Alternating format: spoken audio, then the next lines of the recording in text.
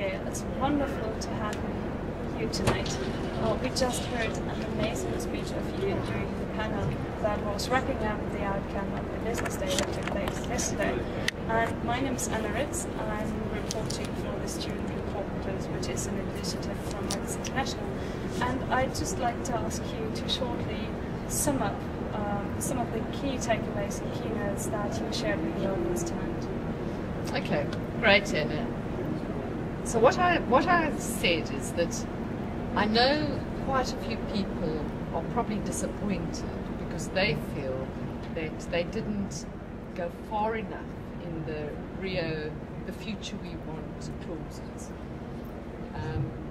I've shared a different perspective, and that is that, in fact, if we have a look at it, some of what we've got in the clauses, so the fact that we've got sustainable development goals, the fact that we've got traceability and monitoring encouragement, the fact that we've got commitment and encouraging commitment from governments to do natural capital valuations, the fact that there is continued commitment to the sort of health, food security, women empowerment, etc. goals that are critical for us, the fact that a lot of the developing nations have really stepped up and committed to this being a bigger issue.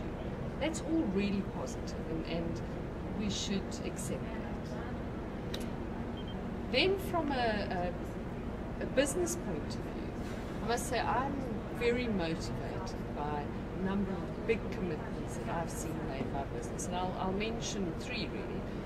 You know, the one is the CEO mandate for water that was signed by 45 companies, and from what I heard, some really specific commitments. So I suppose I shouldn't mention the name of companies here, but companies saying we're going to set up very specific water funds to address issues in the broader Latin American area and make sure that we actually do not take more water out of the environment than we use, put back in fact.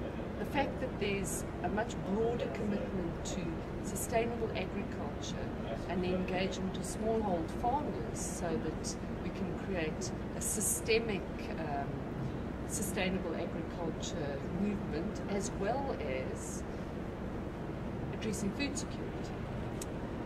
The fact that today a number of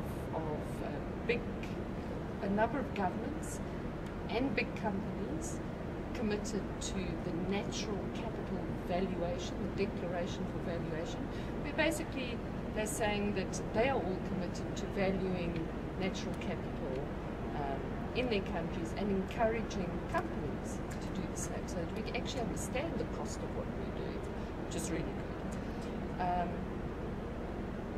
The fact that generally business has committed to much more transparent reporting, and now there's a process that's going to have a look at how we actually take that mainstream.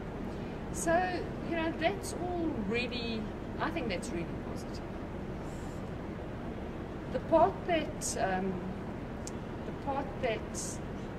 I think we can do more in, and we need to do more in, is how we all work together to make this possible. So there's a great initiative as well, was launched by the UN Global Compact, where we're looking at what we call transformational partnerships. So how can we structure partnerships to really make sure, private-public partnership, to make sure that they work and address a particular area.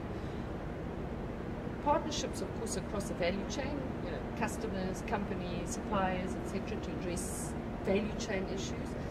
But now we've got to get partnerships going with consumers and with young people. Okay? So I think this is for your audience.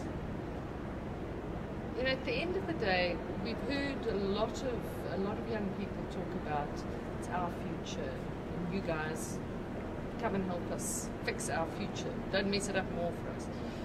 I really want to encourage us to think that we can do this. It really is it really, if we take this seriously and all engage around what does it mean for us to live sustainably,